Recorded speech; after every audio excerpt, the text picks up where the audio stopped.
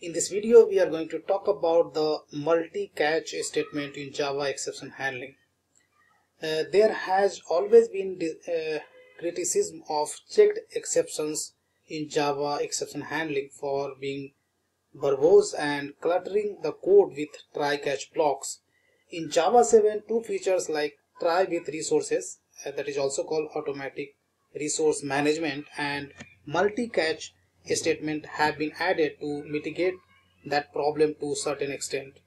In this video, we'll talk about the multi-catch statement in Java exception handling, right?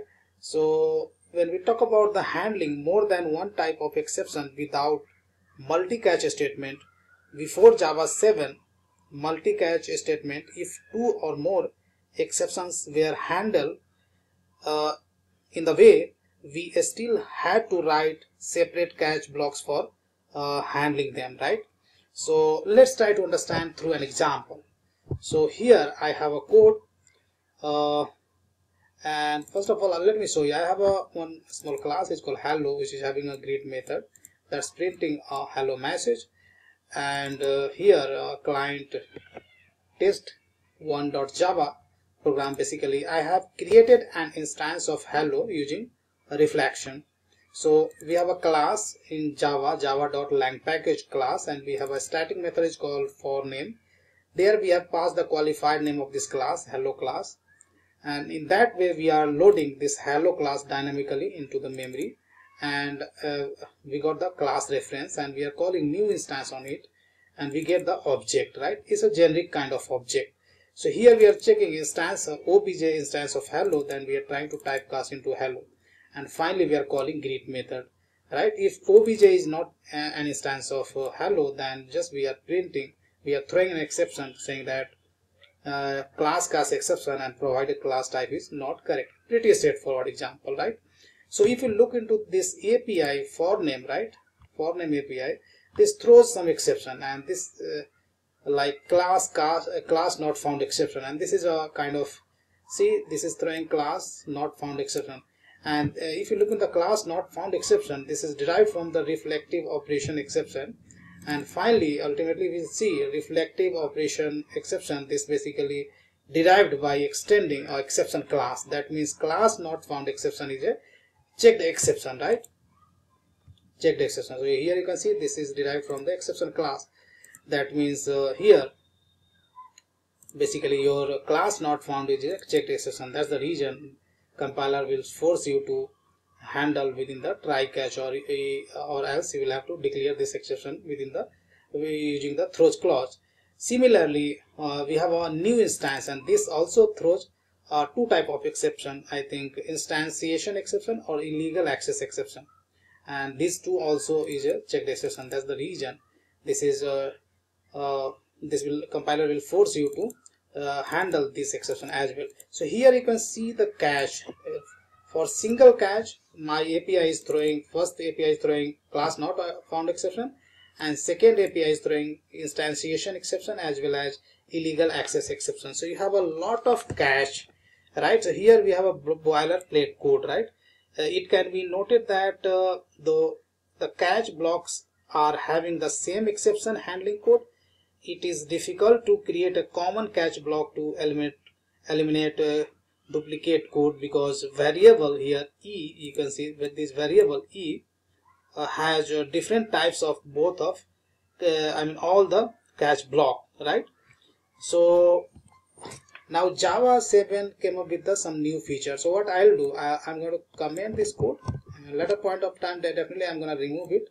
And what I'll do, I'll copy this code snippet, I'll paste it over here, and we'll see how same we can improve the code, basically readability, as well as how we can remove the code duplication using Java 7 multi catch exception handling. So here we can wrap inside the try catch, and what we can do, we can put this code again in this catch block. Let's say I'm going to put like this, so doing kind of refactoring basically.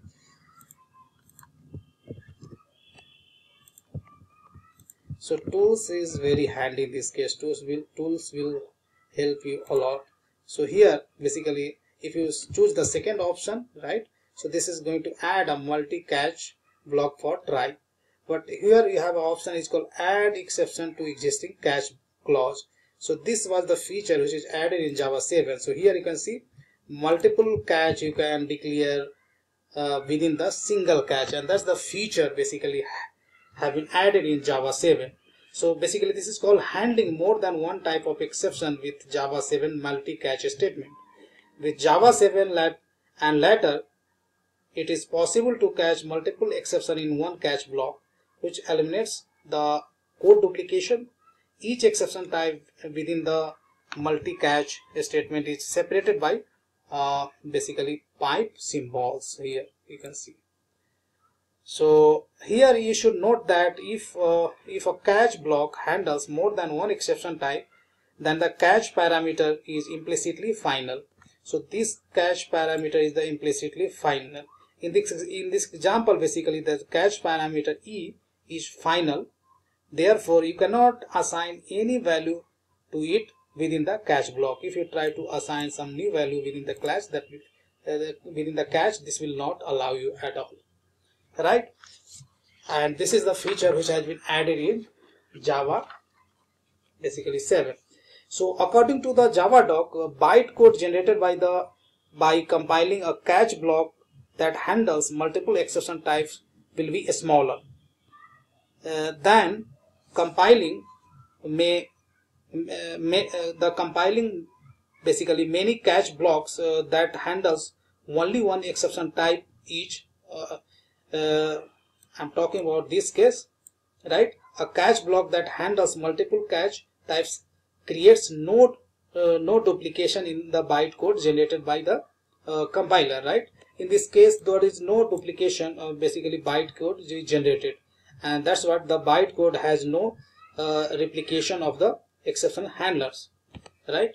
So when we talk about the multi-catch statement and exception hierarchy, so here when you handle multiple catch within the multiple exception within the same catch, then some of the key points you will have to keep in mind. If you have a, like here, if you have a file not found exception and here you are going to specify IO exception, then this will immediately flag a compilation error, because file not found exception is a subclass. File not found here, file not found is a subtype of IO exception, and that's the reason this will flag a compilation error, right? Now similarly, if you specify exception, then let's say arithmetic exception, then illegal array index out of bound exception, then this will also basically throw some this will give you the compilation error. Let's say if I do like this, then this will flag a compilation error, because these two exception is a subclass of exception. This is already cached by this, and that's the reason this is showing a compilation error. So if you have a many exception, then if within the catch block, if you have already superclass exception, then superclass exception already cached all the subclass exception, and that's the reason that is throwing a compilation error. So these things you will have to keep in mind. Last but not the least, I would like to cover some key points about multi-catch statement in Java exception handling, right? So there are some of the important key points I have listed here. Like with multi-catch statement in Java, it is possible to catch multiple exceptions in one catch block, which eliminates the code duplication, as we have seen. Now second point, each exception type within the multi-catch statement is separated by pipe symbol, that we have already seen. Now last, that is very important, bytecode generated by compiling a catch block that handles multiple exception types will be smaller, and that is also considered as a superior that compiling many catch blocks that handles only one exception type each, right?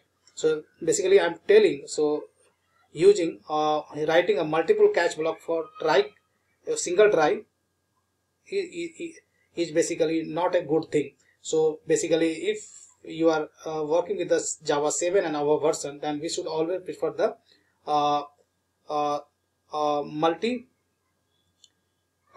we should always handle the multiple exception within the single catch, and that bytecode would be optimized that is generated by the compiler. That's the thing I wanted to point out over here. Now last point is specifying 2 or more exceptions of the same hierarchy in multi-catch statement will result in compile time error. That already we have seen, right?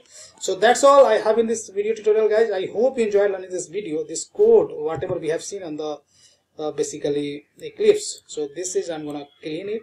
So this code I'm going to check in on the GitHub and GitHub location. I will specify in the video description. If you really like this video, then please hit on the like button and don't forget to share and subscribe my YouTube channel.